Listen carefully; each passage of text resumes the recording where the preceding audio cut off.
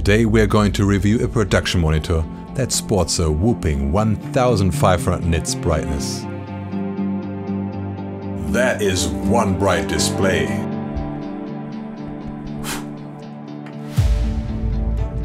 This extraordinary brightness comes in very handy in demanding environments, like brightly lit studios and of course when shooting in sunlight.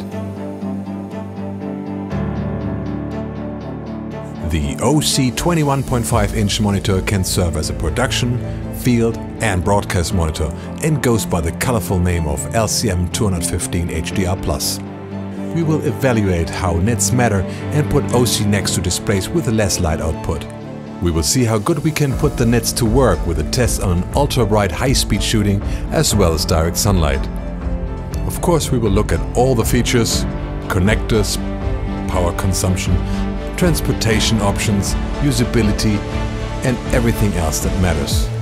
Maybe the OSEE is something that fits your demanding applications. Hello and welcome to the Media Division. Besides our mission to create unique edutainment for everybody in love with filmmaking, we sometimes test a product that we found interesting and useful for our work. If your work is anything like ours, this should be interesting and useful for you as well. If you are working professionally, you probably agree that monitoring during a shoot is extremely important. So we were in the market to shop for a production monitor, and it was surprisingly hard to find something that would suit all our needs. We were looking for a larger display, probably around 20 plus inches, but smaller than 30 inches as those can get really heavy. Something that will last a while on battery power. It should have all the connectors we need, primarily SDI, but also HDMI for all our prosumer gear. And something bright enough to work outside or in the midst of really strong HMI lights. That sounds fairly simple and I expected a ton of affordable options to be in the market. Boy, was I wrong. Actually, there are very few larger production monitors on the market that also have a high bright display. Daylight visibility requires a display that sports around 1000 nits or more, depending on the circumstances. There are options from Atomos and Small HD, but prices from $4,000 to $7,000 keep those out of my shopping basket. Plus, at least the Atomos doesn't look rugged enough. But let me take a quick step back. Why would one need a bright production or field monitor in the first place? There are plenty of situations where only using an on-cam monitor or EVF is the best choice, simply for practical reasons. A 7-inch display leaves a lot to desire. Quite often it's hard to judge critical focus and you shoot with focus assist features active most of the time. For me, EVFs hardly work better in that regard. You might think, hey, you just got bad eyesight, but it's actually as good as it gets since I had laser surgery correction a couple of years ago. I really appreciate a larger screen on set as they give the freedom to move around independently, to punch in by simply making a step forward, and most of all, to be able to view and discuss a scene with your team or the client without going cheek to cheek. Even in large studios, you often see ordinary TVs used for that purpose, and we do that as well, as you see here. But even on wheels, you're just not portable enough and lack important features most of the time. A field or production monitor is what you want in those setups. And these terms are pretty much synonymous. Field monitors being a bit more rugged for outside use. They are built to purpose and offer a whole range of features to make your life easier. And by that alone, they improve your results. So what is a poor boy supposed to do? We did try a no-name monitor from Amazon and that was a waste of money. It's hard to rig, hard to power, hard to get an image on, shitty image quality. Don't torture yourself. During my research, I stumbled across OSEE and their brand new 21.5-inch monitor. And it checks all the boxes on our list for a reasonable price of $1,350. Not only that, with 1500 nits, it's even brighter than the $7,000 Small HD Cine display that sports only 1350 nits. To be fair, the Small HD has a native 4K display, but that hardly matters at that size and in the field. Given that our channel sometimes tests equipment that might be interesting for advanced and professional filmmakers, we asked OSEE to send us a display for review, which they did. Full disclosure, we haven't paid for the display, but we will give you our honest opinion nonetheless. So let's see what you get for your money and if it suits your needs. Our OSEE goes by the colorful name of LCM215-HDR 21.5. Well done, marketing team. It has quite a sturdy build and should suit more demanding filmmaking environments. The most interesting feature is certainly a 1500 nits display with a native Full HD resolution. The OSEE offers dual SDI inputs and outputs and one HDMI, input only. A choice of battery plate, Anton Bauer or V-Log, DC and AC power inputs, dual Ethernet and USB ports, as well as audio line-in and a headphone jack. A handle to carry the display and an included C-stand adapter. A sunhood is also included and it's easily attached using simple knobs. You can attach optional cheese plates for something like video transmitters. Needing a whole bunch of thermal outlets, the OSEE is not weather sealed, so don't try using it under a waterfall. In terms of functions, the OSEE delivers pretty much everything you need and expect from a field monitor.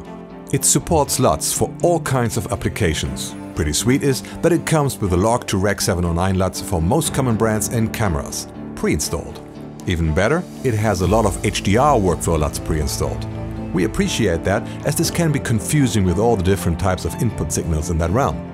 If your camera LUTs are not pre-installed or you want to apply a specific look, you can install 16 custom LUTs using a USB stick. You have all the usual exposure tools like Zebra, Vector, Histogram, Waveform and False Color. Again, the exposure indications are calculated for different cameras and there are 17 different log curves to choose from. Nice! For focus assist you got peaking, which is essential if you use the monitor to pull focus and you want the camera to deliver a clean signal at the same time, maybe for a director's or customer's monitor. While the OSEE accepts 4K input, it doesn't have a feature to punch in on the screen itself. Of course, the OSEE is not a touch display and punching in would have little use without dedicated inputs to pan around. You got all sorts of markers for aspect ratio, center, safety, the usual. You can display audio levels for reference. And you have your anamorphic D-squeezes. If you wondered, the SDI outputs will simply repeat the SDI input on the same port, so no multiple outputs and no options to send the look to a chained device. And there's no cross-conversion from HDMI to SDI. There are 4 customizable buttons on the front, so you can toggle your favorite features quickly. There's a lot more, but we think these are the essential features. You'll find a complete description of features on OSEE's product website. We linked that in the description. Let's talk about the killer feature, the brightness. Normal desktop displays usually have a brightness around 300 to 400 nits. Camera monitors without a high bright feature are also in that range, like here the old Small HD AC7 on the upper left. The Atomos Shogun Inferno on the lower left sports 1000 nits, something that is considered daylight capable, but barely. On the right is the OSEE with 1500 nits brightness. The difference is quite clear. At this f-stop, the OSEE is too bright, but if we adjust the exposure, like you would in a bright surrounding, you immediately see that the other displays are not bright enough. That is not to say that you have to use the OSEE at 1500 nits. You can dial the backlight all the way down. At the minimum setting, the display is about as bright as your normal desktop displays, so still quite bright and absolutely adequate for an office setup or grading suite. To see what the brightness can do for us, we stress tested the OSEE in 2 very demanding circumstances.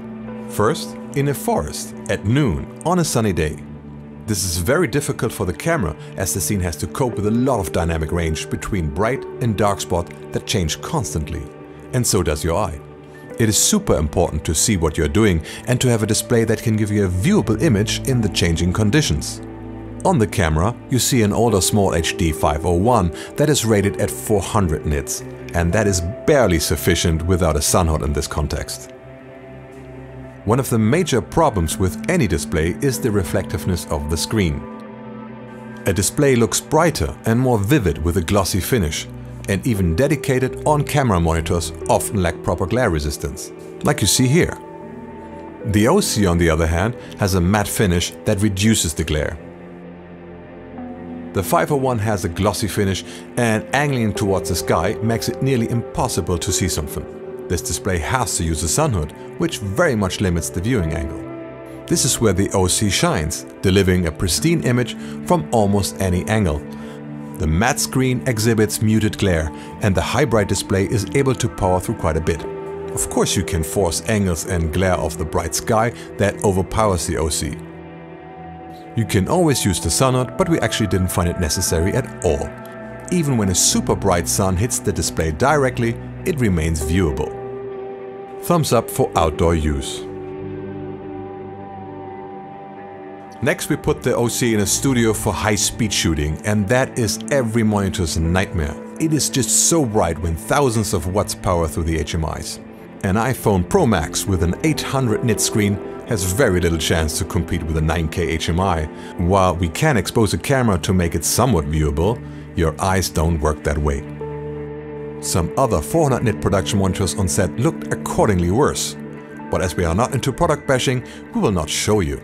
The OSEE did a much better job here and helped the crew that worked inside this ball of light to see what the camera is getting. Besides having to power against the brightness, the real challenge of course is the glare, and there are large bright surfaces in basically all directions. We have set everything on the display to maximum settings. The sun hood helps a little, but this is where the limits of this display are, simply because of the glare. Just to be very clear, this is a situation that basically never happens in any normal context. And if you have an angle that doesn't directly reflect a large ultra-bright light source, you're cool in about any situation, even without the sun hood. We did this only to see where the limits actually are, and the performance is still better than any other display we ever came across. For a production monitor, portability and power consumptions are absolutely critical. First, let's talk about powering the display. You have a normal AC input on your OSEE, and we appreciate that it has a built-in transformer. Simply plug it in, switch it on, done. I just hate to fiddle with and carry around external power blocks that you potentially forget to take along. On the road, or to have less cable hazard in the studio, the OSEE can run on battery power. You can choose between V-Lock and Antenbauer battery plates. Power doesn't run internally, and an included D-tap to XLR power adapter is required. First, I thought this was not very elegant, but it offers the possibility to simply use an XLR extension cable and place a heavier battery, like maybe a 300 Wh V-Lock, on the ground. Battery infrastructure is expensive and cycling batteries can be cumbersome. For the road warriors among you, weight can be problematic, and large batteries can't go on planes. That's why we tested how long you can run the OSEE on a single charge on a flight-safe V-Lock battery. Of course, the results vary depending on your brightness settings. First of all, it doesn't seem to matter if you have a LUT or other onboard features running, at least not in terms of energy consumption. If you use the OSEE with the HDR LUT activated, it will automatically put the backlight into maximum setting. From here, you can't dial down the backlight like you can do in SDR modes. We used SDI, activated a viewing LUT, and for the first run we had the backlight in minimum setting, so at 1. Power draw from a power bank using the AC port was 25 watts. It shows that transformation in a long cable always loses quite a bit of power, and using a 98 Wh V-Lock battery, the draw was only about 15 watts. A 98 Wh flight-safe battery did power our OSEE for a massive 6 hours and 26 minutes. This would still be as bright or even slightly brighter than a normal working monitor in an office environment. 6 hours and 25 minutes is very impressive as a runtime for such a large display. If you use the OSEE in a studio setup with normal lighting, like you would maybe for a pack shot or interviews, and you switch off the display during longer breaks, you can easily go all day on a single 98 Wh charge. We have the same settings for the second run, but the backlight up to 7. This is much brighter than a normal monitor and good for brightly lit indoor settings, as well as somewhat bright conditions outside.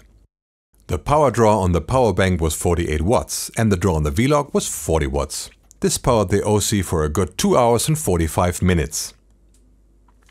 Our third run used the backlight set to the maximum setting of 10. The power draw from the power bank was now 60 watts and the 98 Wh V-Lock draw was 48 watts. This powered the OSEE for 2 hours and 6 minutes. Our conclusion is very positive here. If you are somewhat close to a power outlet, you can power the OSEE all day long by simply cycling two 98 watt-hour batteries, as they take about 2 hours to charge. A remote location allows long run times with reasonable baggage, and if you are more averse with a field monitor, go see a doctor. On the go, you will want to protect your screen and make the display as easy to carry as possible without costing an arm and a leg.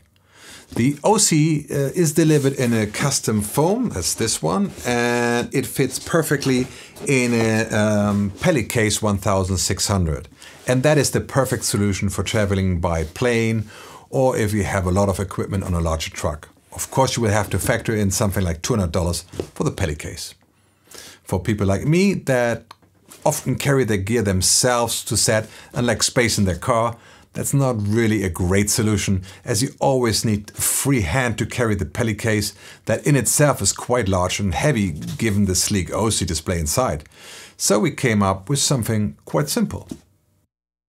We found a carry bag for a 21-inch iMac that you can simply wrap around the display, even when it's still on a light stand. It offers good enough protection when you transport it in your car and also allows you to carry the display over the shoulder.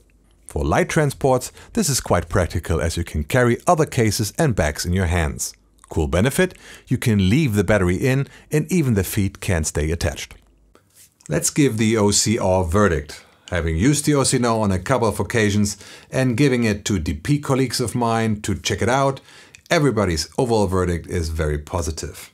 The screen is large enough for about everything. It resists glare quite well and of course it's super bright.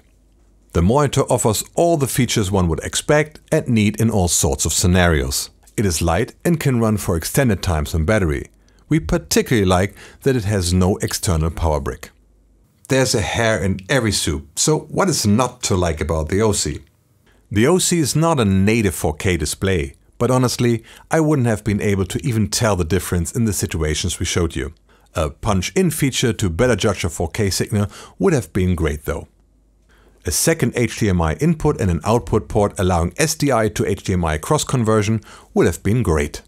Also, multiple simultaneous outputs and the option to output an image with and without applied LUTs to additional crew and or customer displays like ordinary TVs would have been lovely.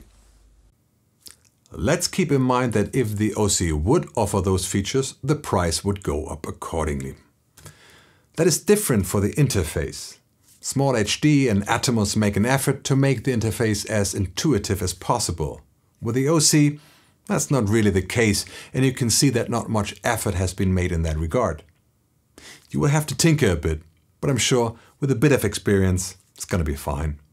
1500 nits and the generally excellent screen, the features, the connectivity, all that makes the OSEE an asset that will make your life easier and improve your results.